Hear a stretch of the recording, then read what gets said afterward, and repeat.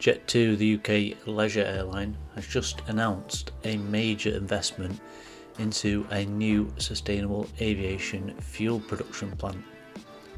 This plant will be constructed in the northwest of England, making it one of the first deals of its kind in UK aviation.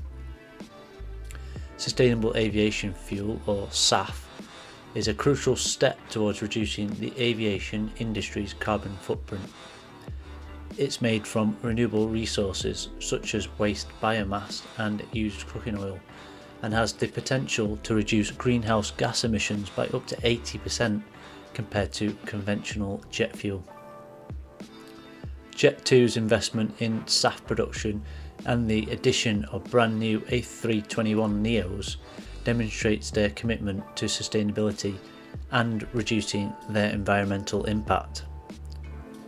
This move aligns with the UK government's goals to achieve net zero carbon emissions by 2050 and the aviation industry's global target of cutting CO2 emissions in half by 2050. The new SAF production plant in the northwest of England will not only contribute to a greener future for aviation, but also create new jobs and boost the local economy. This investment is a significant step forward for both Jet2 and the UK's aviation industry. The airline's investment in SAF production could inspire other airlines to follow suit, leading to more widespread adoption of sustainable aviation fuels. This would ultimately help the aviation industry transition towards a greener and more sustainable future.